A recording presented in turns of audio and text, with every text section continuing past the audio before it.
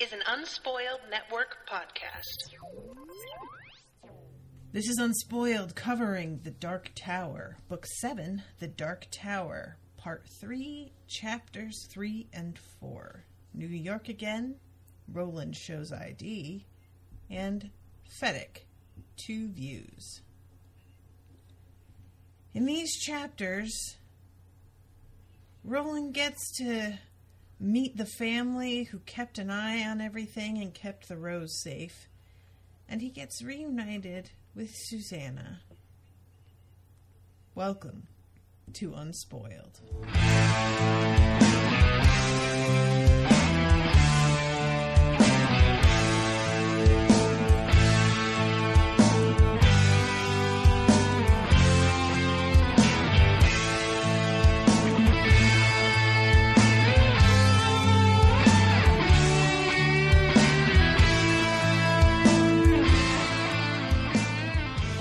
Show, everyone. I'm Natasha. I'm Miles. What's up, everyone? And I'm a little bit sedate today. Forgive me. Not feeling my usual chipper self, so I actually made an intro that was accurate. So, yeah. Holy shit. They stayed on task. Who's sick? Somebody is going to send a strongly worded letter that is in the opposite of all of the reviews I've ever gotten, which was, I'd really appreciate it if you could actually tangent a little bit more. It bothers me that all you do is talk about the book, and I'm really kind of bored of it. Not here for it. Yep. Anyway, this is Dark Tower podcast, so hopefully you're here for that. Yes. So yeah, these 2 chapters. Okay, I have to admit, not loving this. I really want to love it, because I like that. I think it's just that we're so close to the end here that I'm wanting to really get down to business. And when we're having these asides, I know that they're crucial, and I'm sure that the tools that they gave Roland are going to wind up being a big deal. And finding out the behind the scenes on how they've been tracking things and keeping an eye on it all is interesting in its way, but it's the kind of thing that I'd find interesting in retrospect after finishing the series. Do you know what I mean? Yeah, it's a weird kind of departure. It almost feels like an epilogue. Yeah. I guess that's what I mean about, I'd find it interesting if the series were over. Sure. It's it feels like an epilogue. It feels like the Harry Potter epilogue, right? Where it's here's what happened, and here's where everybody is. Or one of those things at the end of a movie where it, before the credits roll, it goes through all the characters. So-and-so got a job with, right. The industrial company, and now lives with his mom, or whatever. Yeah. Yeah. So I definitely see that it's kind of weird. I really like this first chapter simply because I enjoy the new characters that we're meeting a lot. Mm-hmm. And at one point there's a mention in this chapter that it's these people and their fight against Sombra and North Central Positronics could be its own book. Right. And I'm I would read that book. I would read the shit out of that book. Yeah, you know what this feels like? A backdoor pilot. Yeah. Yeah, totally. It's just they're introducing a bunch of stuff, and it's it's related, but you don't really need to know it necessarily. And it will be really interesting and appealing to people who are into this main thing. So we're just hoping to pull you off to the side for this as well. But then that isn't what it is. Yeah, it's I'm over here trying to fucking get excited enough to finish Wind Through the Keyhole, even though it's just a flashback. And I'm could we maybe have done this instead of Wind Through the Keyhole? Instead of something between books 4 and 5, can I get, these 2 badass ladies and their weird godfather, fighting crime and shit? I don't know. I'd be into it. So this chapter holds together really well for me, and I remember being enraptured with it in a way that I really hadn't been for most of the majority of this book. Okay. Because this part of the story interests me so much.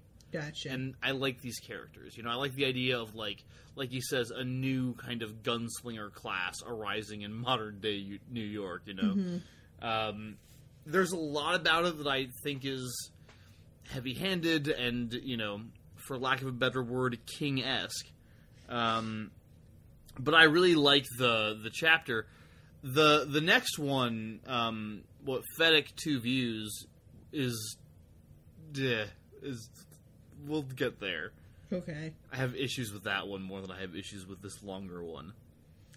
Yeah, and I don't want to, like, I'm not even saying it wasn't well done or anything like that. It's just not what I wanted right now. And I find that the more I do podcasting, I have... That's the thing that I get the most impatient with, is when writers, whether that be a book or TV show, decide to redirect a storyline into the forefront that isn't the thing that I'm actually here for. And it's shocking how often that happens. And I think sometimes it's like almost a self-indulgence with the writers being like, well, I found this really this concept fascinating, and I thought, wouldn't it be interesting if...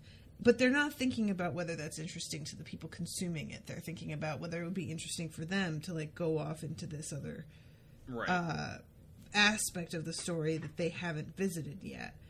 And mistakenly believe that that will also be interesting to the audience. Sometimes that can pay off in a surprising way. I've been proven wrong a couple times where I've been like, what the fuck are they doing? And then... you know, after an episode or a couple chapters, I'm like, oh, actually, this is really compelling. But because this clearly seemed to only be for that chapter, and then there's a lot of, like, reference to the fact that Roland is never going to come back here again, it kind of underscored for me that I don't need to worry about this, which probably isn't true or fair about, like I said, I think the tools that they gave him are probably important, and some of what they told him is probably important. But being told, like, he's never coming back here over and over again just kind of made me tune it out, and I feel bad about it, because I don't want to be doing that. So, yeah, if you're, like, you know, compelled by these characters, and you're saying that you find it really interesting, and I just didn't. And maybe it's just because I'm not feeling great today. I don't know, maybe it's I'm just in a bad mood and nothing's going to get through. That can happen. It feels like, it feels weirdly like the House of the Undying scene in The Clash of Kings to me. How's that?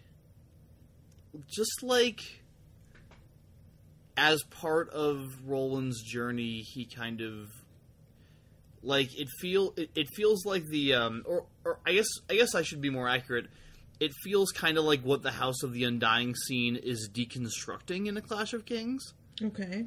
Like, you know the bit in that where she walks in through the doors and there's a bunch of, like, lords and ladies going, like, you have won through all the challenges and now we have gifts for you. Right. You know, it kind of feels like that's not actually what's happening in Clash of Kings, but it kind of feels like that's what's happening here. And... like he just finished a side quest and he's meeting up with the head honcho to get given a bunch of stuff for the next one. Yeah. What you're describing in terms of, like, a part of the kind of a side piece of the story taking center stage briefly, I think it feels like something that used to happen a lot more in, like, old model television when seasons of TV were, you know, 20-some episodes long. And, like, every so often you would get, like, for no apparent reason, some weird, like, spotlight episode on one of the members of the cast. Okay. Or you'd like, dig deeper into something that hadn't really been explored until then. Mm-hmm. But with books, I think it's, you know, it's different. It works differently. And I think that it's just a matter of, like... because I think what undercuts it is that, like, again, I really like it, but if there's a thing that undercuts it, I think it's the fact that the gifts, like the things they give him, are kind of meh. Right. So, like, and it's weirdly structured, right? So he goes in, he talks to them for a while, and then at one point he's like, all right, well, I'm going to go. And then they convince him to stay because they have gifts for him. Mm-hmm. But I'm wondering, like, I was kind of wondering why he was there in the first place. Because it doesn't really seem like he, like, before they said they had gifts for him, he had any reason to talk to them. Mm-hmm. So that was kind of weird. And then the gifts themselves, well, okay, I guess we should get to them. we should get to the whole thing. What I'm trying to say is I think this kind of thing is really common in TV shows, which I think is why you might be more familiar with it. But it might not work so well in books, even though I feel like it is pretty commonly used in, like, these adventure stories as well. This sort of thing. Right. I think that point is actually, and I hadn't really, like, put that, like, pared it down there, but I think what you said about he comes and he, like, just talks to them and meets them and then is like, well, all right, gotta go. And I was kind of like, well, then what is the point of this? Because I really thought he was going there for some crucial piece of information. I mean, he makes a huge side trip from Maine to get here. And it just didn't seem like, all it seemed like he was doing was double checking that the rose was okay, which I'm pretty sure he knew it was okay. I think he wanted to see it, right? Mm-hmm. And, like, the lady does come up to him and be like, come talk to somebody. So it's not like he might not have been going in there with any other intent other than, I need to see the rose, I need to make sure the plan worked, right? Right. And then they, like, kind of drag him up there and ramble for a while until he's like, okay, if there's nothing else, I'm gonna bail. But it is weirdly structured, and I think that it could have been... I see what King is going for, and for me, the personalities involved are compelling enough that it works, but I don't think it would work for me without those personalities, if that makes sense. Okay. Yeah, so we start off Chapter 3 with, on the morning of Monday, the 21st of June in the year 99, the sun shone down on New York City just as if Jake Chambers did not lie dead in one world and Eddie Dean in another, as if Stephen King did not lie in a Lewiston Hospital's intensive care ward, drifting out into the light of consciousness only for brief intervals, as if Susanna Dean did not sit alone with her grief aboard a train racing on ancient chancy tracks across the dark wastes of Thunderclap toward the ghost town of Feddick. It's a long opening sentence. Mm-hmm. Lots of semicolons. I was about to say that. I wanted to mention that Jeremy Slagoff, who was the person on Twitter who was, like, feeling bummed that we didn't like the book more, he DM'd me today and was like, oh yeah, the dude who ran over Stephen King was exactly like Brian, and he made sure that he never drove again. I think that was his name. So Krista was actually talking to me about this today in the Unspoiled Dark Tower spoiler chat with Miles. Copyright. Let me know if you want in. And she was saying some really interesting things, including that he apparently, the guy that hit King, apparently, like, died mysteriously, like, a year later. What? That's what she said. Hold on, let me pull it up here. She was telling me about it earlier. I didn't have time to really talk to her about it, unfortunately, because I had to work, but... Work. Get your priorities straight, buddy. Dude. What are you doing? I know you can't afford to pay me, it's fine. Let me see if... She had a lot to say, Krista did this morning, and I just wasn't, like, ready for it. Okay. Because I hadn't even had coffee yet. Sir. Yeah, so she said King knows the guy who hit him and what happened. There was an investigation. Smith got off light and then died from mysterious circumstances. And she includes a link with this. It's an article on ABC News from... I can't find the year. But it says, horror writer Stephen King expressed sympathy upon learning that the driver who hit him while he was walking near his summer home last year had died over the weekend. And Wow. the guy's name was Brian Smith.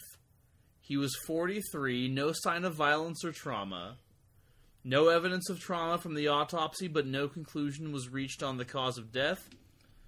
So yeah, that was weird. Yeah. Damn, it's like Roland went back. Yeah.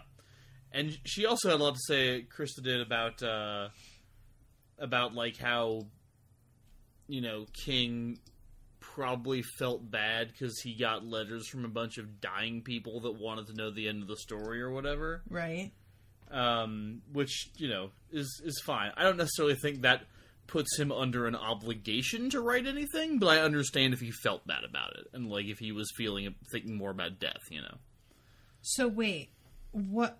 I'm not connecting why you're mentioning that now. Oh, just because that was the other thing she wrote. So I'm not following though. Like, why is she mentioning that he felt like she is saying that he wrote this really fast because there was pressure on him, and that's why it's not a great book? I think she was responding to what I said last week about, you know, not really understanding why King seems to have felt so much guilt and pressure on himself to finish.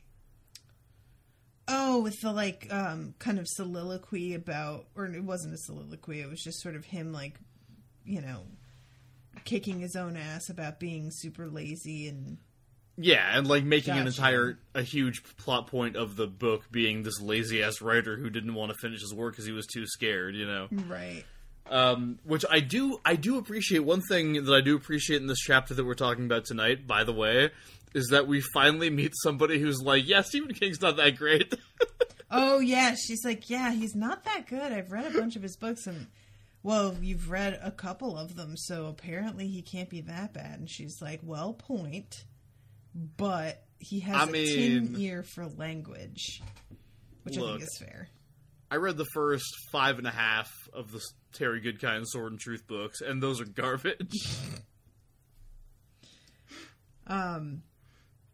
Yeah, there's, I mean, this is the kind of stuff that I always just have to, like, kind of keep in mind whenever I start to feel bad about my work, any of my work, is that there are successful people who just don't do very good work, and they're still successful. So many. And it's fine. So many.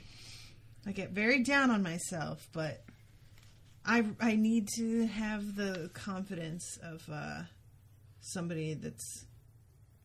I want to have the confidence of, like, Tom Haverford from Parks and Rec, where you just walk out and, like, introduce yourself as a mogul, even though you've got, like, your apartment, and that's all you have.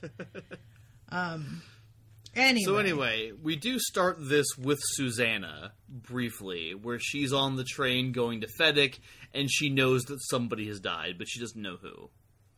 Yeah. So that's how this chapter starts. And then we go back to Roland and Irene. And she's basically taking him where he needs to go, and kind of, you know, consistently joking with him, being like, you sure you don't want to have sex some more before you leave? Just saying, if you want to, we can. I enjoyed that a lot. Yeah, she's great. She's just like, I mean, I wouldn't say no. And in her head, she's going, I'd say yes. I'd say yes. I'd say yes really hard. I would definitely say yes to you if you want to do this. But she's trying to maintain her dignity. And I love the way this little adventure of hers has, like, kind of affected her life and her relationship with her husband. Mm-hmm. Because apparently she gave him a call, and all we know is that, in her own words, she seemed to have his attention again. Yeah. So, and she's like, that's great, like, it would be better if Roland stuck around and I could be with him, but that's not going to happen, so it's at least I, you know, get to kind of be a person in the eyes of my husband for a little while again. Yeah. So, yeah, I just really like her. I think she's a really great character. Same. But yeah, they go into the park, actually, when they get to New York. The same, like, bench where Susanna sat, which, of course, Roland knows is where she sat with Mia, because that's how this works. They sit by the turtle, and Roland leaves her there and goes into, to Hammarskjöld Plaza, I want to say. Which is basically, as it turns out, we've seen this building before, but we haven't gone inside it. Right. And it turns out it is the building owned by the Tet Corporation, which was built directly over the lot where the rose was growing. And it is just a gigantic shrine to the rose where Tet works out of in New York and where everybody just really likes hanging out. Yeah, I really, I can't emphasize enough how much I wish there was some place like this for real. That you could just go and feel better, and everybody felt better, and so everybody got along better. And especially, it's someplace that you work, which is normally you're dreading going in, but he's thinking about how people who work here wish they lived here. Yeah. Which, can you imagine how great that would be if you loved your job so much that you were like, oh man, I wish I could be here all the time. I'm going to work late tonight. I'm going to get that overtime and feel super happy about it. Like, I feel like, yeah, that's the dream, right? Right? Yeah. I just can't. I was reading it, like, feeling genuine jealousy of, like, these fictional people. And also they live longer, so that helps too.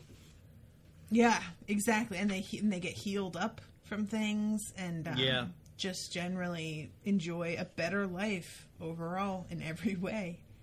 And he kind of talks about it as the opposite of, like, Fedic or wherever, like Castle Discordia, where people kind of, like, live shorter lives and get cancer. Mm-hmm. So, again, all is twim. Listen, but, you're not going to live that long if you're eating people's pimple pus. That's all I'm saying. It can't be good for your system.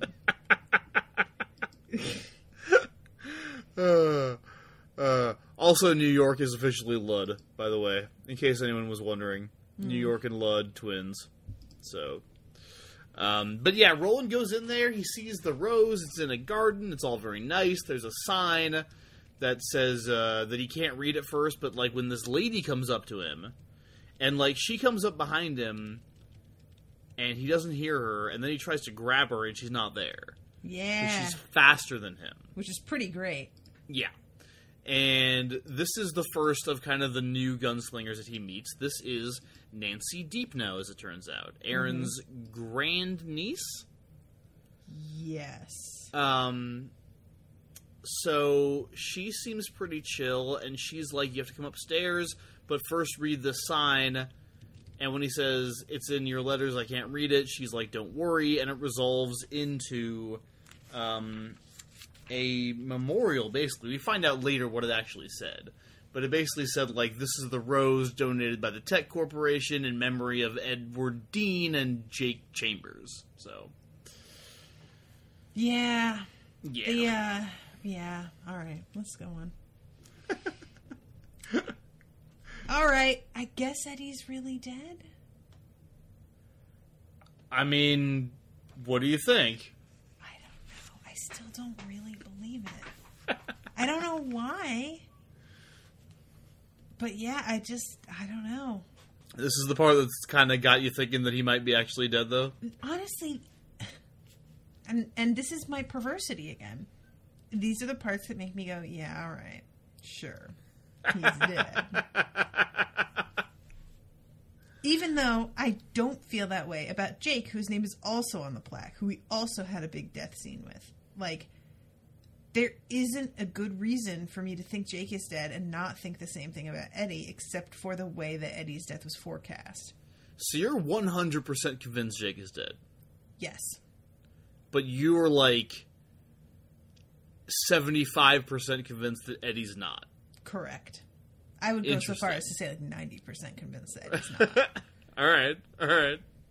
That's very interesting. I think that we'll get there, but that little last bit at the end of the second chapter we're going over today with King from his perspective has some really interesting things to say about Jake's death as a writer,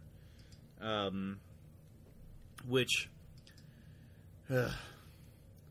it's going to be frustrating for me because like there are things about that last chapter, that second chapter, that I can't talk about yet.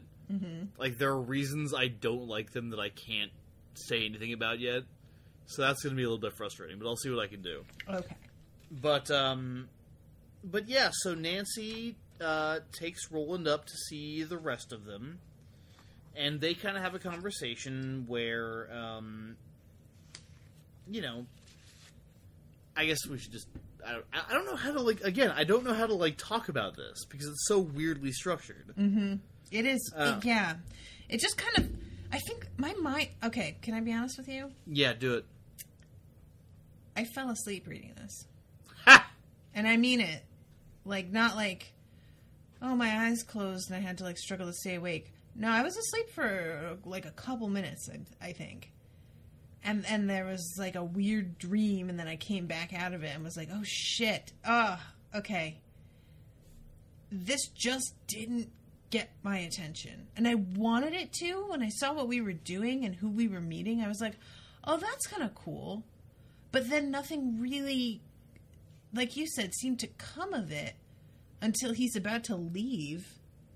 And they're like, no, wait. And then they just give him some, like, I don't know. And they're explaining to him about how they have, like, their own versions of the breakers. Yeah, that are there's like a lot precogs. There's a lot of weird exposition going into this, and it's almost like it was kind of necessary to give them people like this to explain why they would have certain things or know certain things. But it also makes sense to me because, like, if you're, at this point, this corporation has been around for over 20 years. And they have made it their job to fight the Crimson King in the Keystone world. So, like, they're gonna need psychics. Right. And we find out there are a lot of weird connections here, and this is another instance where, because I haven't read enough Stephen King, I don't know how much of this is supposed to be cool Easter eggs for people who have read other books. Okay. So, like, we'll talk about Insomnia, but I think there might be... I feel like there's other things in here that are kind of like... God, like, there's a dude named Fred Town, I think, who, like, just the way he's brought up makes it feel to me like that's supposed to be an important person from, like, another book. I don't know if it's true or not, but that's just how it feels. But yeah, again, it's like there's so much here. Like, they have their own breakers. They're doing their own things. They have a whole division of people whose job it is to read Stephen King. Yeah, that's really something. I'm pretty sure that one of our listeners, Claire, works for that group. Hey. Like, that's the only explanation I have for why she has read that much Stephen King in the way that she has. Hi, Claire. You rock. But it's just like, I don't know. There's so much world building going on here, and it happens in a second. And I want to know more. Like, this almost made me... I remember, you fell asleep during this chapter. When I first read this chapter, I was, like, more awake than I had been for the rest of the book. And when he leaves, I was like, aw. Like, this interested me. All right, that's fair. All this, like, shit going on behind the scenes, and I want to know who these people are. And this lady, what's her name, Marion? Marion Carver? Yes. Like, she seems fucking awesome. Sure. And, I don't know, her dad is fun. I don't know how I feel about... the whole thing with his dialect apparently being an affectation.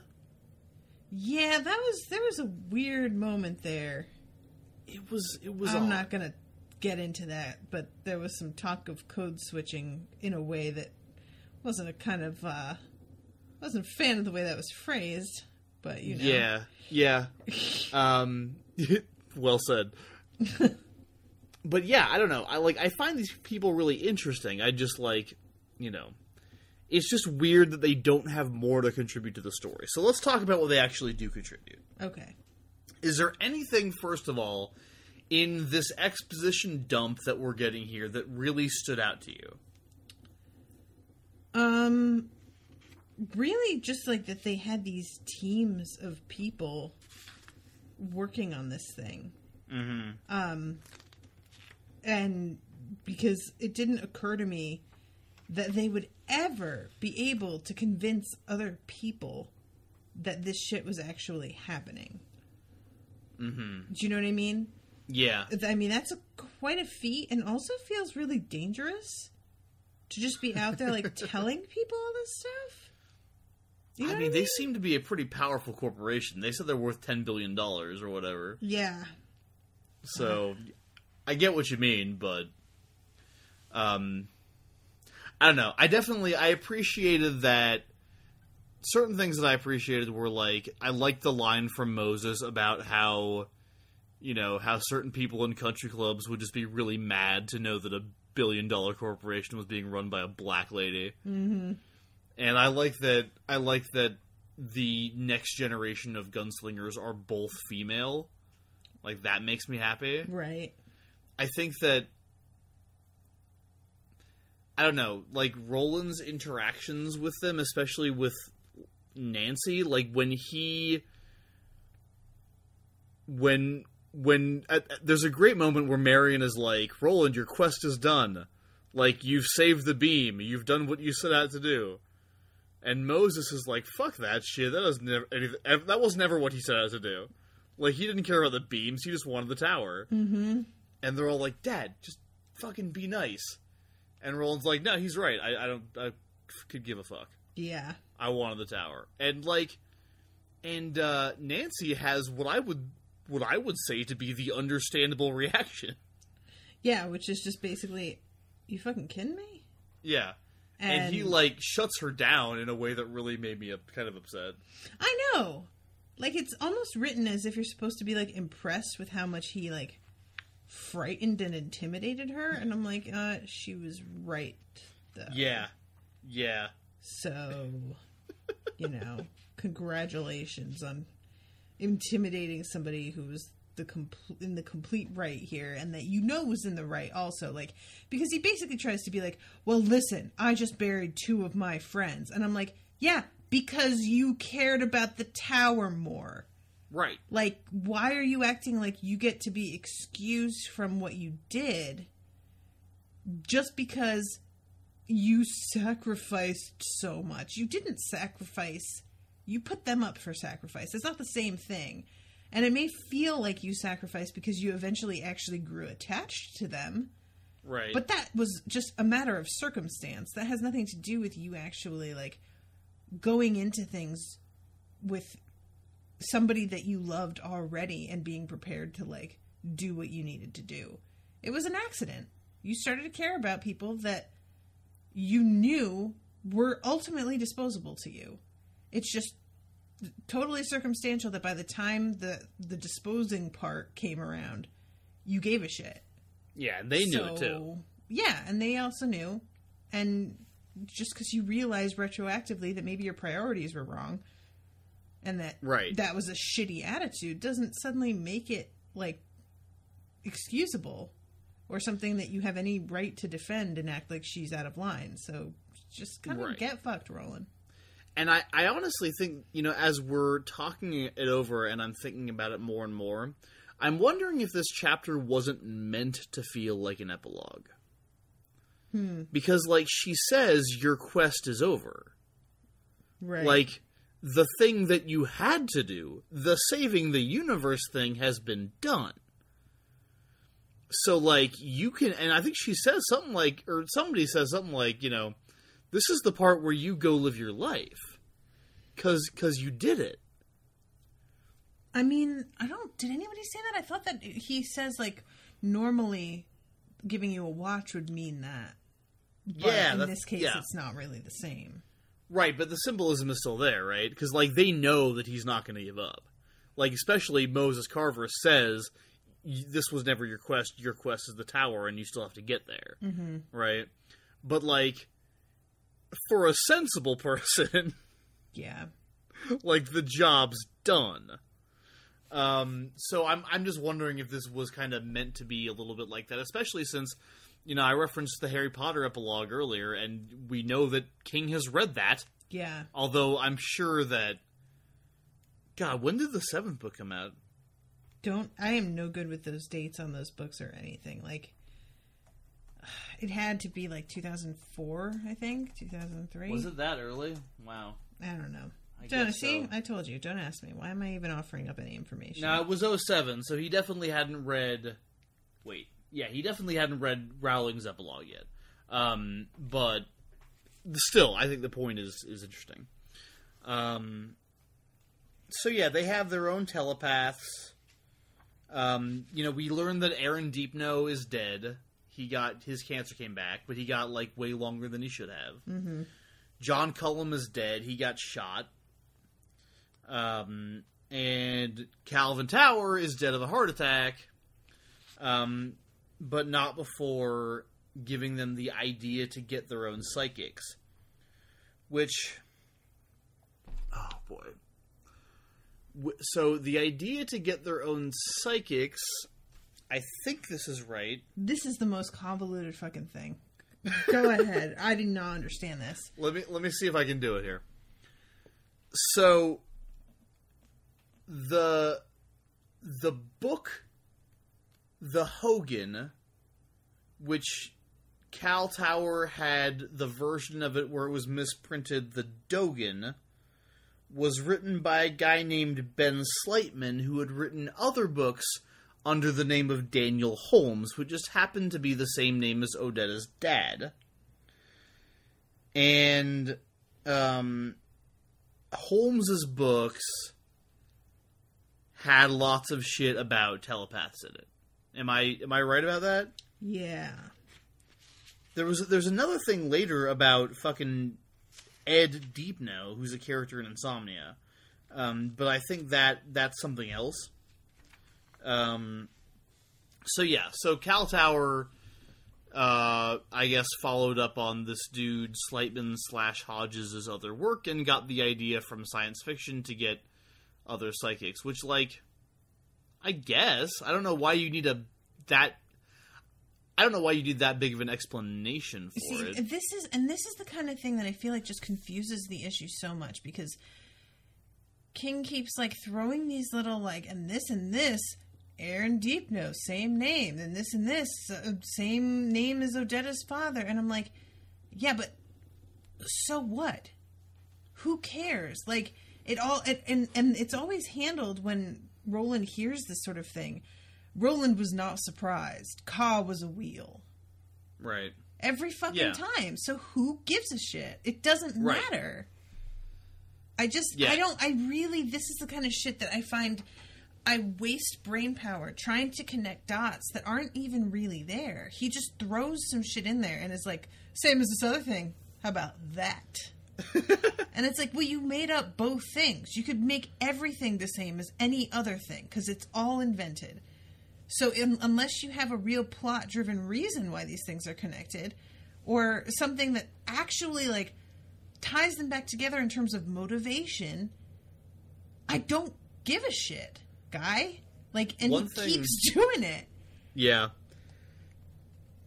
One thing that I would be very interested in, if I could, like, get Stephen King in a room and, like, slip him some, some Veritaserum. Rohypnol? Oh, Veritaserum, sure. That too.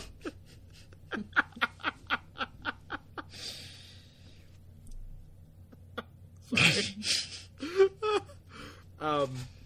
I would ask him whether or not he really believes that, like, all of this just flowed from somewhere else. Or whether he sees himself as the ultimate author of this work. Because it's so weird to read, and again, like, I keep circling back to this part of the end with King, like, his own monologue, but to read a book where the author is a character, and the character, who is the author, is talking about how he didn't write something because he chose to. It was out of his control. It seems like the kind of, like, tacky-ass fucking, like, platitude that you hear from writers all the time. You know, what writing is like growing a garden, right? Or whatever. And I'm just really curious as to whether or not he really believes it. Because all of this, he seems to be really obsessed with tying everything together for the sake of tying everything together. Mm-hmm. Like, and there are, this chapter especially is, like, saturated with it. Like, there's reference in this chapter to Eddie saving Calvin from Balazar's guys. There's just, like, there's references to everything. And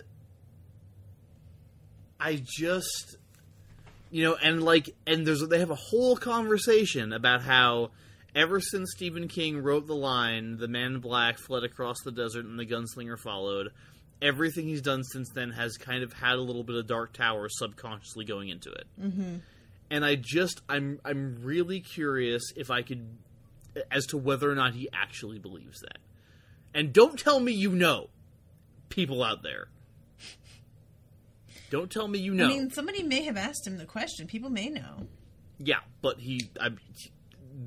the likelihood of him telling a random person the truth about that kind of thing is extremely slim. Gotcha. Yeah, and that's like when you're saying, and he ties things together for the sake of tying them together. It's like he ties them together barely. It's like the most half-assed. Like, some stuff, it feels legit here and there, but mostly it doesn't even feel like it just feels so retconned that I can't take it seriously. And retconned for, like, no good reason other than to be like, see how clever? And it's just sort of just falls very flat for me. I just don't feel like it's necessary. I don't understand what he thinks he's bringing to the story other than the Ka is a wheel concept, which, frankly, we get it. We don't need this over and over again to know that. I feel like he thinks that, like, if everything's not connected, then the whole kind of concept falls apart. It's just, you know? That's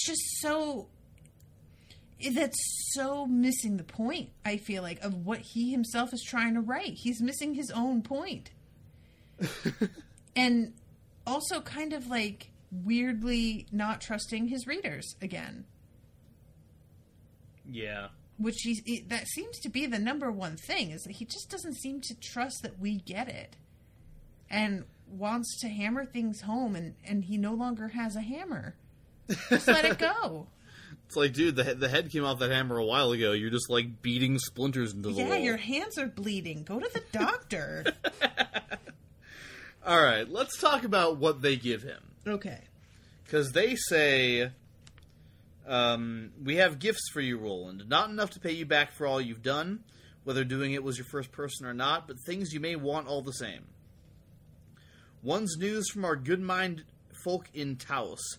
One's from more normal researchers, folks who work for us in this very building. They call themselves the Calvins, but not because of any religious bent. Perhaps it's a little homage to Mr. Tower, blah, blah, blah. And then there are two more, from us, from Nancy and me and my dad, and one who's gone on.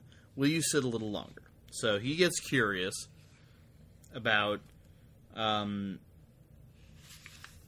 what they have for him. So the first thing is... Wait, what is the first thing? They say they have information. Oh, well, that information, isn't that the Insomnia book? Oh, That he winds up just giving away? Because he thinks it's suspicious? Yeah, okay. He thinks it's a trick. The first thing they give him is a book called Insomnia, written by Stephen King, presumably because they feel like Roland's been having trouble sleeping at night, and they want to help him go to bed and get like 12 hours of sleep, because that book is so fucking boring. That's bait. Sorry. Yeah, it is. It's totally bait. That was for you, Krista. Yeah, so they give him Insomnia. They're like, this is the closest thing that we have to a Keystone book. The Crimson King shows up in it, and they give him the story of Insomnia, which is that basically old guy dies trying to prevent... wait, does he die? I'm pretty sure he dies. Old guy dies trying to prevent, like, proto 9/11. Right. Because the Crimson King, and there's a kid, too, who... Oh, and there's a kid. Also, there's a kid. His name is Patrick Danville, and they're like, you should maybe try to find him for no reason. But because the book said he was dead, but he's actually totally alive. Right. And well, they say he's like he might be dead and might be alive, but like, what's the point in even bringing it up if he's dead? So it's a valid question. Yeah, and the villain of the book is a guy named Ed Deepno, who was apparently a real person related to Nancy, but wasn't actually a, like, murderer. Right. Yeah, this is when they have the whole conversation about how, like, King's subconscious was working on him. But, yeah, basically they give him Insomnia, and they're like, have Susanna read this to you on the trail, because you might get some information out of it. Mm-hmm. Which, yeah, like you said, right before he leaves, he's like, no, this feels thin. I don't even know what that means. And he gives it away. He says it feels like a trick, right? Yeah, it feels tricksy. He gives it away. Now, as I believe I've mentioned on the show before, I did not actually finish Insomnia. Because, as previously established, it's really boring, guys. It's an insanely boring book. So, you know, I'm sure that there are other people who have read it who could probably shed some insight as to what it is that makes this book tricksy. But I certainly don't know. And King, at this point, is not bothering to explain. No. We do know that it's very significant that it has a red and white cover, because white is the color of Arthur Eld, and red, of course, is the color of the Crimson King. Right. So, at least it's not white and black. Right? Yeah. Yeah, that's true. Small favors. Small favors. We shouldn't be worried. No need to take shots at the black folks. What we really need to take shots is the Native Americans. I'm just kidding. Yeah. So, I know. So they give him Insomnia. And then... It's so weird, because, like, they talk about how the book might be a false trail, but they don't think so. But he just doesn't listen. Like, no. Okay, you know what? I'm going to let it go and right, hope that it means something, but this is the kind of shit that makes me want to tear my hair out while I'm reading it. Right. I have to come and meet these people and sit through this whole thing, and he's about to leave, apparently having gathered no information, and I'm like, why did we do this? And they finally stop him and give him something that he later just literally gives away, and not that much later either. And I'm just sitting here like, of the chapter. Why? Okay. So yeah, they give him Insomnia, and they're like, when you find Patrick Danville, he may still be the child described in the book, or he could be as old as Uncle Mose. So that's good. And then they give him a box. This is the one that has the watch in it. I do really like this moment for a second where he like gets really paranoid that these could all just be agents of the Crimson King, and the box could be a Sneetch ready to explode. Yeah, same. I felt like, I understand the way that this is written, that we mostly can, like, he's got a sense and can tell when something is off and when it's not. So Yeah. I wasn't, like, yelling at him, how do you know who these people are, as he went in, the way I might be if this book were written in any other way. But I do like the occasional return to paranoia here and there. Right. Yeah, it makes a lot of sense. Especially now that, like, they keep saying there's no Katet anymore, They keep they're really reminding you in this chapter that Roland is very much a survivor and very used to being on his own. Yeah. So he's kind of, what's the word? Reverting, in a sense. Mm-hmm. But yeah, they give him the watch and they say that it'll keep perfect time until you start getting close to the Dark Tower, at which point it may stop. Right. It was a $16,000 watch. Yeah. Because that's necessary. Well, he has to make sure it's not going to break for any other reason, right? Good God. Because the cheap piece of shit. He's like, Susanna, we're close to the tower. And she's like, no, I think you just got that thing at Walmart, dude. Oh, God. $16,000. My brother has 2 of these. What are you talking about? And then they tell him that he has to watch out for Mordred, and then they give him the cross back. Right. And that's it. Yeah. So and again, that's and like, there's a moment when they give him the cross back too, where it's like tears came to his eyes, or his eyes widened or something. But like, he just gave that cross away so recently that I really had a hard time believing that he would be so moved at seeing it again. Because I understand, in theory, it's been like 50 years, but to him, it's been like a week. You know what I Right? mean? Do you get what I mean? Yeah, that's true. So it just, for me, that moment of him just being like, oh my God, you have it? I just have a hard time believing that any of us, even with the benefit of, like, knowing what the circumstance really is, would in our gut be able to, like, have that kind of emotional reaction, because it just isn't going to feel that way to us on our end. You would have walked in going like, yo, can I get my cross back? Right, a little bit. Oh, you Yeah. lost it? Really? Oh, okay. Guess I'm not lending you guys any shit again. I guess it's just like, I feel like it should be more of like a Greek mythology type deal. Where it's like you read like, I don't know, you read like Perseus, like Clash of the Titans, right? Clash of the Titans, they're like, the gods have gifts for you. Mm-hmm. This one's a sword, and this one's a shield, and this one's a helmet, and this one's an owl, and they're all magic. And they do different things, and they give you different powers, and it's all really cool. Mm-hmm. And these guys are like, so here's a book that you're going to give away. Mm-hmm. Here's a cross that used to belong to you anyway. And, like, here's a clock that'll probably stop working. Yeah, here's a watch that's function is to stop working. And, it's not even so much that it's the stuff doesn't seem that great to me as it is that I feel like we spent a lot of time on this. That was a long chapter that I literally fell asleep during. And it doesn't feel like it was worth it to me. I just don't, and I might be proven wrong later, but at the moment I'm just like, I don't really get, I'm hoping that something like comes of it, but the way that it's all being treated, it doesn't feel like it will. And I feel like I've spent a lot of this series going, well, I hope that matters later. Mm-hmm. So, yeah, I don't know. I think it was necessary to resolve the whole John Cullum thing. The whole, like, Tet Corporation thing. Okay.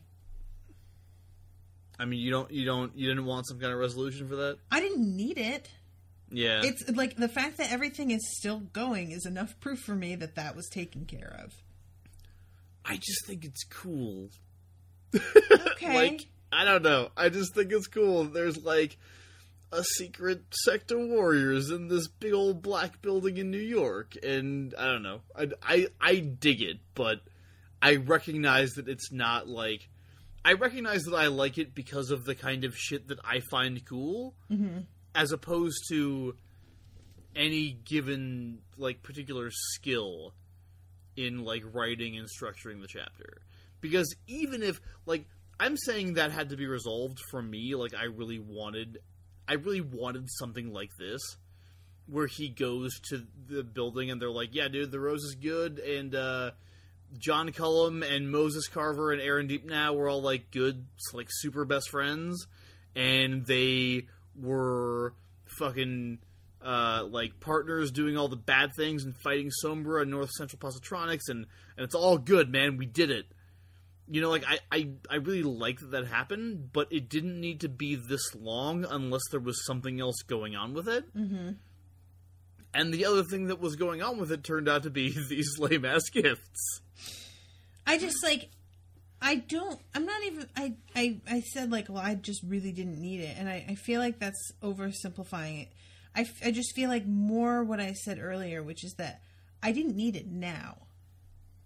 Now, I want him to go back to fucking Susanna. Jake just fucking died.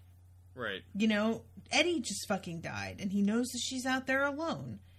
And he's dicking around to go see a rose that we know is fine because the world is still spinning and everything is still moving forward. So why are you doing this, dude? You don't need to waste your time right now just to, like, make yourself feel better and get a little comfort by going to see this thing.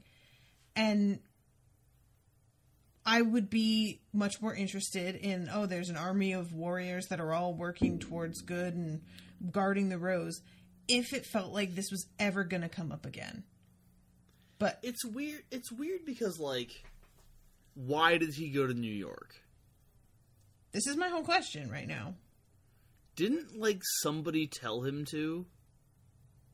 Like, didn't Jake or something Jake told Irene that she had to take him to New York. Did he? Yeah. So, it's like...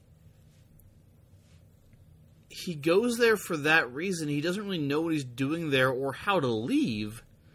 Like, the weird thing about it for me is that they drop him off at the fucking Dixie Pig.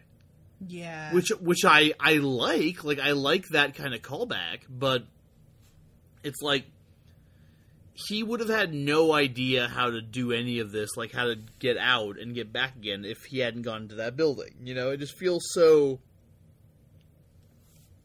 just, like, convenient. Now, because they told him all about the Dixie Pig. So, are you saying, like, he wouldn't have known where to find it? I mean, and when I say they, I mean, like, Jake told him about the Dixie Pig after everything happened and whatnot. I mean, that's true. I guess he might have known that was, like, the way back to his own world, but even when he goes to find it, he's like, I hope this door works. Yeah. You know, and we never get any inkling that this was any part of his plan. It feels like he's kind of walking in... It feels like going to New York is like a pilgrimage that he made because he didn't know what else to do because Jake was dead. Mm-hmm. And Jake told Irene to do this for him. And so he makes the pilgrimage, and as a result of making the pilgrimage, he meets people who can just, like, set him on his way. Right. But it does feel a little bit hand-wavy, you know? Yeah, so... So there it is. Alright, let's go to him meeting up again with Susanna. Yeah, she does have a weirdly touching goodbye scene with Irene. Mm-hmm. Oh, and by the way, Natasha, I don't know if you knew this, but the slang term for BMW is a beamer. It's a beamer. Like beam. Oh god, like the beam. Like the beam. I didn't even realize that was the connection that because he just like stopped and asked, and I thought that it was because it sounded like a weapon, kind of. But damn. Okay. It's a beamer. Anyway. I didn't even get that. Oh, man. Yeah, so he and Oi... we should also mention that Roland basically talks directly to Oi. Right. After leaving the other quartet, basically. And Oi is like, yeah, Jake said Dandelo. Watch out for Dandelo. Because Eddie said watch out for Dandelo. Right. So he does acquire that information. He gives Irene the book. And they follow Jake's scent back down through the Dixie Pig, and return to Fedek through the door that I think that Jake went through. Yeah, I'm pretty sure. And now we have Susanna and Fedek, and Roland and Oi meet back up with her, and they have a reunion. Like I said, there's a lot of this that I'm not going to be able to talk about, because the reasons that I have issues with it refer to later events in the book. I will say that the fact that he, kisses her on the cheek and she turns his face so it's on her lips is weird to me. Is that weird to you? Yeah, it was like, she was like, I'm going to let him know that it's no halfway thing. And I'm like, so what does that mean? That you're going to fuck him now because you're so committed? Like, I don't understand. I just didn't really... anytime that King can make something uncomfortable, it seems like he does. I don't know. So yeah, she says, let him understand it's no halfway thing. Let him understand that if I'm in it, I'm in to the end. God help me, I'm in with him to the end. Also, always super happy to see her, and it's really sweet. And she's super upset that Jake is dead, obviously. And then, she tells Roland how Shimi died, which I don't even... Why? What does this accomplish? Listen, I know, I feel like I'm a broken record this book, but I keep feeling this way. Why? I just don't get it. If you're gonna kill him, then have a reason for doing it, and can we at least get a fucking death scene? For God's sake. I was so fucking baffled that he dies off screen in a really awful, gross, dragged out kind of way as an infection. That's a terrible way to die. And in reality, he probably wouldn't even have been dead yet. But yeah, he just dies off screen and they just leave him on the train. They just leave him there. The guy who was the reason that they all got out in the first place. They couldn't be bothered to drag him out and bury him or anything? And Roland, doesn't care. No! That's the other thing, is that he says... The only thing he says in response to learning that Shimi is dead is be like, alright, well, we're going to add his name to the list. Yep. Of the names we're going to say when we climb the Dark Tower. And I'm like... That is just a real fucking bummer of a way to get rid of this character who, his reappearance was one of the really cool things about this book. And his relationship with Roland and their reunion was one of the really cool things about this book. Mm-hmm. And, and that just gone without anything. I don't understand. They're, and this is... I mean, that's why when I started this episode talking about these, I was just there's just so much going on. He focuses on shit I just don't care about. And then the things I'm really invested in, like Shimi, he completely shits all over. I just don't get it. I'm baffled that this series has the fandom that it has. Because at this point, it doesn't feel like it deserves it at all. I'm falling harder and harder on I don't like the Dark Tower series as we get to the end. The first 3 books were great. And after that, he really starts to just throw things at the wall and see what sticks. And the things that sticks, he's like, all right, so I won't do that. Yeah, I think I've said before that when I first, when we first started doing this, that what I had heard is that when we first started the podcast, I read the first 4 books. Mm-hmm. And my understanding from a few of my friends had been, like, the last 3 don't really live up to the quality of the first 4. Mm-hmm. And, like, I talked a lot of shit about Wizarding Glass. Because Wizarding Glass is a really strange, often boring book. Mm-hmm. But it's a coherent story. Yes. With, like, a narrative that makes sense. And character arcs. And, like, and shit doesn't happen for no fucking reason. There may be times where we spend a lot of time on stuff that is not really that necessary. But mostly, I still cared. Because he got me so invested in the characters and he didn't just start adding random shit. It was always, I'm going to spend extra time on this one character who you've already gotten to know a while. And so I'm like, well, I wasn't really looking for this, but all right, I'll go with it. And it mostly panned out. The only thing that I got sick of was how much he was fucking. There was a lot of him and and Susan Delgado fucking. And I started to get a little tired of that. But otherwise, I was really pretty much down with that book, even though I can understand if people didn't like it, why they wouldn't. It feels very, very different from the first 3. Yes.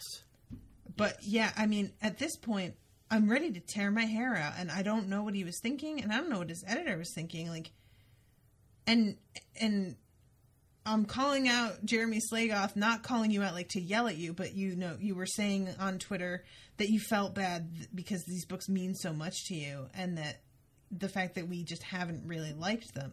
And it's like, I just... sorry. I really am sorry, because I hate to be somebody who is covering a work that is close to people's hearts and doesn't like it. And I try so hard to be, like, to distance myself from stuff and give it a chance. But we're getting to a point, I mean, we're over halfway through the book now, right? Oh, yeah. Like, yeah, we've got part 4, part 5. Yeah, we're basically at we're past the 500 page mark. We have about 300 pages left to go in my copy. Even if this series meant a lot to you, you can't like this book, can you? Do you? Why? And I'm asking everybody who's listening who would be like in the position where they would defend this book. I'm not saying this to instigate anything. I'm genuinely asking, if you love this book, come at me and explain it to me. And maybe you won't be able to do that adequately until we're done because of spoilers, and that's fair. So wait until then. But, well, yeah. Or let me know. I do have reasons, but it contains spoilers, so I will explain. And then we can have, like, you know, an episode maybe once we're done with the book where we go over things that people have written in about this. I think we definitely should. As I've said before, I'm very interested to know what you think about the final ending. Mm-hmm. And so that just, because I just completely agree with you so much.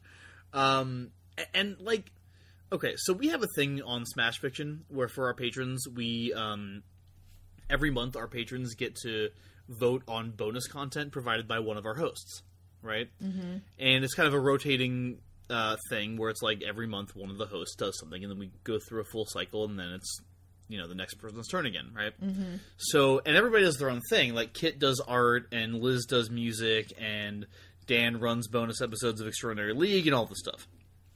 My thing, for the past 2 times I've done it, has been talking about why I hate something that everyone else loves. Mm-hmm. Because that's, you know, as I'm sure everyone out there is aware, that's kind of my thing. Right. But, like, honestly, I don't want to do that anymore. Like, and I've been thinking about this a lot, where it's like, God, it's really, like, it's not actually fun to shit on something that people love, guys. Yeah. it's not a thing that I do or that we do because we just like get off on it. And especially a series like this where it's like there is so much that history of like people who fell in love with the books back in the 80s and the 90s, and like then he got hit and then they didn't know if they were ever going to get an ending, and then finally they did, and it was so great, and look, it covers all his other books and it links everything together. And like to a certain kind of person who experienced the series in a certain kind of way, I can absolutely see how this is like such an important thing in your life. Mm-hmm. And I really hate that we feel this way about it. But, like, for my part, as someone who read the first 4 books and then took a long break and then read the last 3, I felt so let down. Yeah. And I felt so just like, what is this? Like, what are you doing? Because it just doesn't feel like the first 4 books. It just doesn't. It doesn't have to, but you've got to have some kind of consistency in message or motivation or something. And it's just a bizarre disconnect with like, I really can't explain it, and I can't come up with like a theory on where he was coming from on some of this, because it's just so off the wall wrong that it feels like I can't. The number of times that I have been lost for words over the way something has been handled is beyond belief to me at this point, for a series that is so beloved, that so many people wanted me to cover, that has gotten the attention and is called his opus. Mm-hmm. I just can't believe what I'm reading at times. That I don't understand how there wasn't a major backlash that led to this series basically being like kind of written off.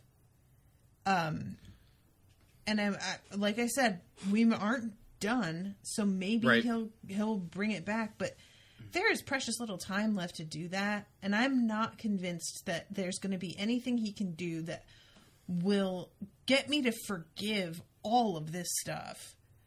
I might be able to get back on board where I'm not just bitching every episode, but that is different than me actually feeling like he redeemed himself. Well, I think this is a good time to get into this last part of the chapter. Okay. Because basically what happens is Roland and Susanna hang out for a while. They talk for a while. Susanna doesn't know anything about Dandolo, and they basically find the passage that they're going to use to get through to... Where are they going? Excuse me. Did they say Discordia? Yeah, but they're going, like, underground? Yeah. Yeah, there's a passage that goes deep under the castle and comes out on the other side in the Discordia. Now, so I'm that's confused where they're going. by this. Why are they going there? Is that where they think the tower is? I have to assume so. Why do they think that?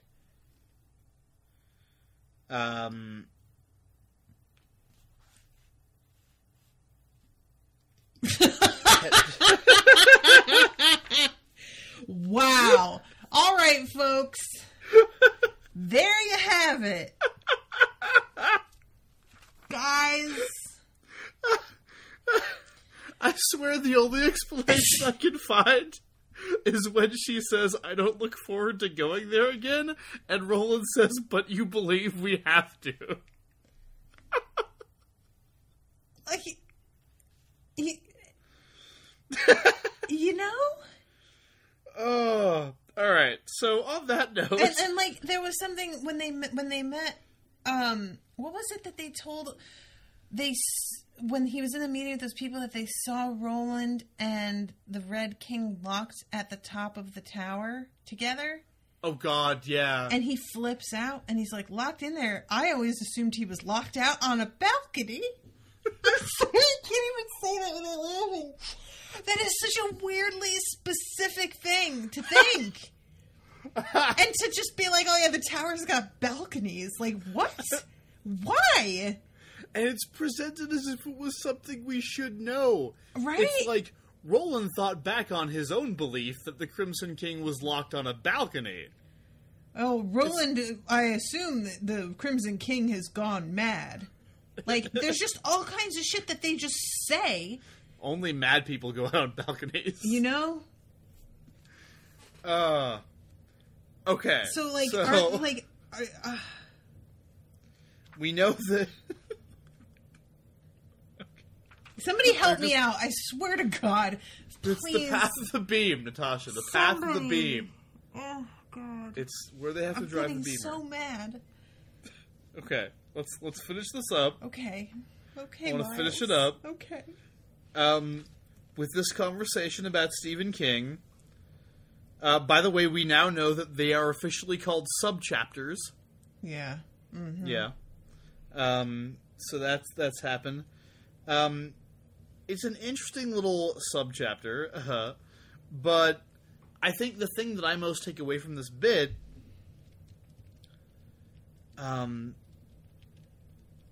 he thinks of Jake. He's sorry as hell that Jake died, and he guesses that when this last book is published, the readers are going to be just wild.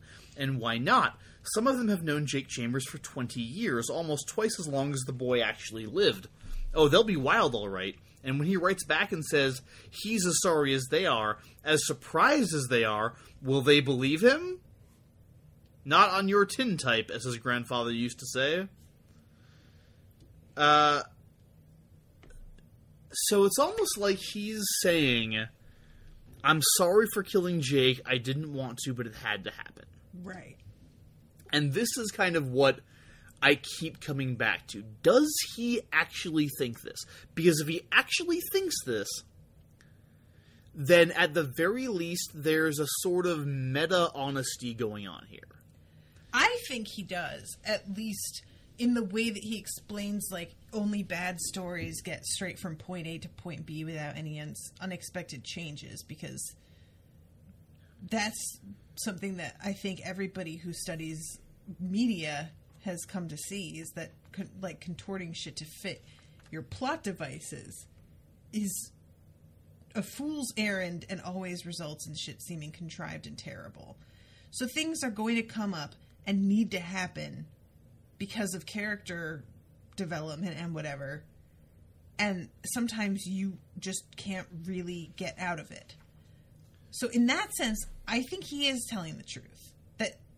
I mean, I've had that happen writing my own stuff where I'm just like, sure. Oh, I guess this is happening, and I did not go into it intending this, but there's really no way around it at all. And it turns out to be like a really crucial thing. I don't know that means that he thinks he's writing the fate of the world. No, and I would never think that he did. But it's just like the difference between, like, is he apologizing for killing off Jake, or is he, like, trying to hide behind an excuse for killing off Jake? I don't even think it's either one. I think he's just kind of, like, sharing his thought process on how, you know, I intended for him to be at the end of the book. Right, he says that. Yeah. And just he says he intended for all of them to be. Yeah. And just be like, and you know what? Sometimes shit doesn't work out that way. Which I think is actually kind of fascinating. It is. Yeah, I can't. Gotta wait till we read more. Okay. Because I have more things to say about this, but gotta wait till we read more. But it is a really interesting chapter, where he kind of, like, briefly remembers the encounter with Roland. And that's how this chapter, and that's how this part ends. Unless there's anything else you want to call out from it. I enjoyed the Misery reference, personally. Yeah, I need to read that. Have you seen the movie? No. Oh my god, it's so good. It's one of the best Stephen King adaptations. But no, I can't really think of, like, Yeah, I can't think of anything else. I feel like I tore it to shreds about as much as I was gonna. Yeah. All right. Well, that's the end of part 3, actually. And so next week we will start on part 4, The White Lands of Empathica. Dandalo. And I think we're going to keep doing 2 chapters at a time throughout part 4. 2 chapters, okay. Let's try to get through this. Oh, that's a shame. I mean, if I thought that we had too much content for 2 chapters, like, if I thought that each of these chapters had too much content for us to do in an episode, I wouldn't do it. You know? That's fair. And, like, if you at any point feel like I'm skipping through these too fast, then, like, stop me. But I feel like I've had decent judgment about it so far. Yeah, I mean, like, honestly, I was reading these and, like, you know, you said the second chapter out of these 2 was shorter, and it was still pretty long. But I've been a little startled at how long they have been, and yet there's not that much to talk about. There really isn't. I mean, it's like that last chapter, like, Roland and Susanna talk for a while. Mm-hmm.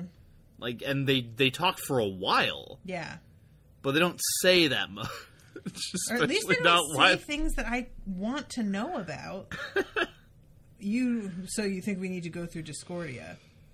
Oh, okay, I'm glad we talked that over. Like, what are you even doing? Now, we left Shimi's dead body on the train. Well, that makes sense. Like, the stuff that I want them to care about, they just seem... Whatever. All right. Well. Sorry, guys. Yeah. We're doing our best. I really do feel bad. Like, I don't like being this guy. But, and like you were saying about, like, shitting on things that people love. I've never enjoyed that because, you know, when people do that to me with something that I love, it's awful. So yeah, I don't want to be that guy, but I'm right now, I'm just kind of like holding my hands out like, guys, give me something. Give me an explanation as to why you love this. Because if I were in an actual conversation with somebody who enjoyed these books or kind of like grew up with them, I feel like this would go so differently. But of course that also would rely on being able to talk about spoilers. So I guess what it is I don't like ranting about it alone when the people who do like it aren't really able to defend themselves. Right. You know? It's the kind of thing where it's like, yeah, it's also, you know, neither of us are like Kingophiles exactly. You know what I mean? So it's kind of a shame. I don't know. I feel like on the one hand it's kind of a shame, but on the other hand I really do feel strongly that, like, if I have to be that familiar with his entire backlog to enjoy this book, then fuck this book. Same. Like, I'm not... That should not be a requirement. And if it is, at least provide, like, footnotes or something. Right. Sure. Give me something instead of just leaving me completely out in the cold, which is what it feels like is happening. Yeah, and I mean, like, I know there is, like, a Dark Tower Concordance, which is, like, an encyclopedia of this thing. Like, that exists. Right. And that's fine, but, like, when you have a series and you build a concordance or you build a world book after the series is finished, or in the case of George R. R. Martin before, then that shit should be extra. Mm-hmm. You know? Like, it should help, it should give you a deeper sense of the story, it should maybe have some Easter eggs for, like, really devoted readers, it should be, like, it shouldn't be required to understand what's happening, or why. So, yeah, you know, it ultimately might come down to the fact that we're not, you know, like, the target audience for these books was the diehards, you know? And if you're not a diehard, you're just not gonna like it. I don't know. Maybe that's true. I mean, yeah, I don't really know what to say to that, then, if that's true. So, I don't know. I mean, I have no idea, but, you know, we're gonna try to be as kind to it as possible while still recognizing that it's not a very good book, guys. Yeah, this is a mess. But I want to say hi to new patrons, so let's do that. That's a cheerful thing.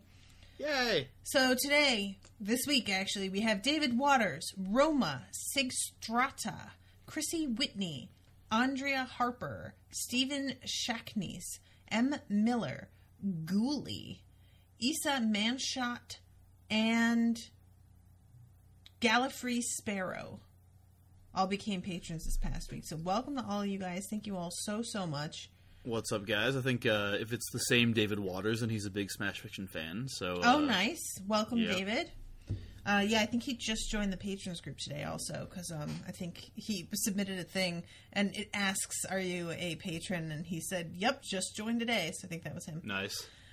So yeah, welcome to that group also, in which I just posted how mad I am about this book.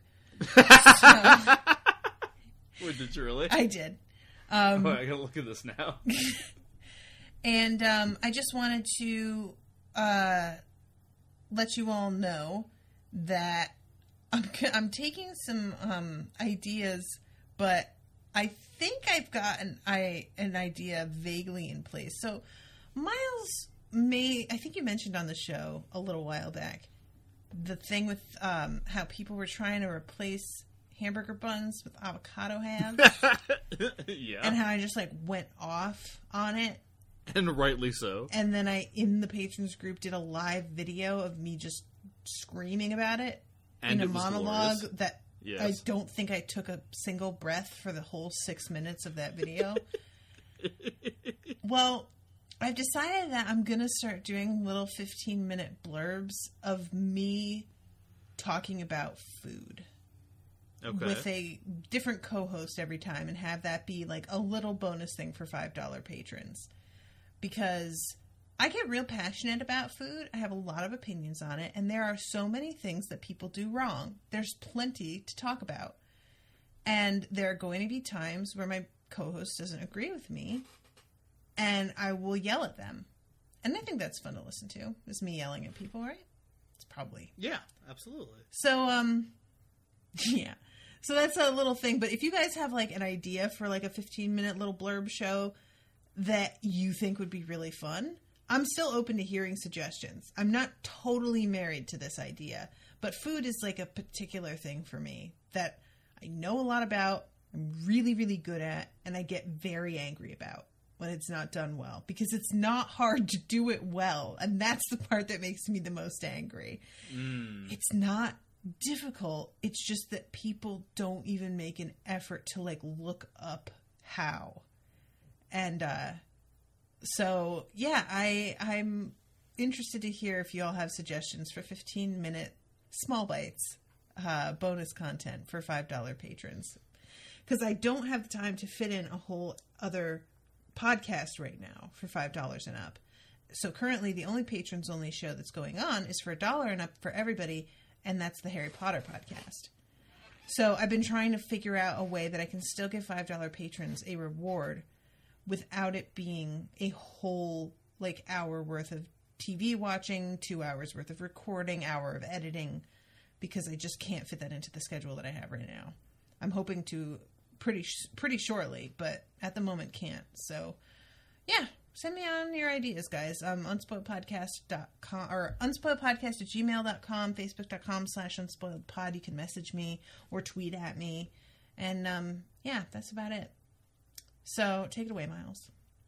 All right, y'all can find me and everything I do over at www.mjschneiderman.com. That's MJSCHNEIDERMAN.com. And that shit includes some Smash Fiction shit, which is fun, especially because we just dropped the Roland episode. Whoop, whoop. It is online. It is Roland Deschain versus Vash the Stampede, who is a super crazy good gunslinger from the anime Trigun, if you're familiar with that. If you're not, one of the cool things about Smash Fiction is that you still get pretty familiarized with the characters, even if you don't know them over the course of the show. So, yeah, I think I said that's a show where we put fictional characters in contests and see who would win, but that's what we do. And that's what we did this past Sunday. We dropped Roland versus Vash, and of course, yours truly is defending Team Roland in that particular battle. So if you want to know how that turned out, go over to Smash Fiction, and the Smash Fiction feed is on Libsyn, it's on iTunes, it's wherever you get your podcasts. You can go to smashfictionpodcast.com, it's our website. you can go to our Patreon, which is patreon.com/smashfictionpodcast. My bonus content, as I mentioned, is coming up again soon, and I'm doing something a little bit different for it this time, so stay tuned for that. Patrons of our show at $5 and up get to vote on the nature of the bonus content, so if you want to be able to do that, you also get to suggest new episodes for us to do, new matches for us to do.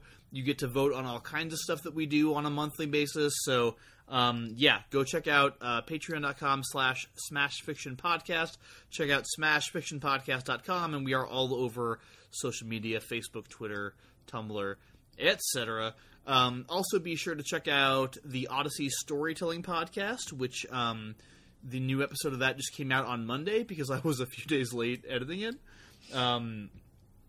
So that's my bad. We were at Comic-Con this past weekend. But yeah, so that show is really fun. It's basically the podcast version of a live event that takes place once a month here in Tucson where I live, with people telling 10-minute stories based on a theme from their lives. So we do every month, the full live show from that month goes out on the podcast feed, and in the weeks in between, we do individual stories from earlier in Odyssey's history. So this past episode was actually the full show for May, and the theme of this show was fake. And it is a really, really excellent show, you guys. Like, I love a lot of what Odyssey does, and this show stood out to me as just a particularly good program. The story in particular about the fake orgasms is probably the single best story on the lineup. But everything from the fake show is great. It's online right now. On the Odyssey Storytelling Podcast, which is again on iTunes or wherever you get them. And for more information on that show, you can go to odysseystorytelling.com. And finally, if you feel like reading shit that I wrote in September, go over to universesofthemind.com, which is my not quite yet totally defunct sci-fi blog. And by September, I mean September of 2017, incidentally. So, we're coming up on the anniversary of me not having written anything, so that's fantastic. Now, what is that anniversary? Is it paper? Because that would be ironic. Go away. TV. Lord. Anyway, I think that's about all I have to plug for now. You have a lot going on, though, there, mister. I do. All right. Well, everybody. Oh, I should say one more thing. I'm sorry. Okay. I'm sorry. One more thing. The first episode of the second season of Geek Wars is officially online. So if you search for the Geek Wars podcast and you subscribe to that, the first episode, which I believe they are still 10-episode seasons. I'm not sure about that. Could be more. But I'm not on this one, but myself and Claire Mulcairn, my fellow host on Smash Fiction, were contestants on Geek Wars this season, so we will be showing up soon. So check out the Geek Wars podcast, because we go on there to try and improve our geek knowledge, and the first episode that we're on might prove of particular amusement and interest to people who have been following me for a while. So. All right. Yeah, see? You've got a lot going on. I do. It's all right if you haven't written in a while, I guess. I know. I'm like writing you're for... still doing stuff. It's because right now I'm writing for actual money instead of for the opposite of that. Yeah, I think that's understandable. And, it's like crappy corporate writing that I don't plug because, it's not a thing that I am doing, really, but it's a job, so, yeah. All right. Well, everybody, thank you so much for listening. I'm sorry we were a downer. I hope you can forgive us, but we still love you, and we hope that we see you next week. Toodaloo, motherfuckers.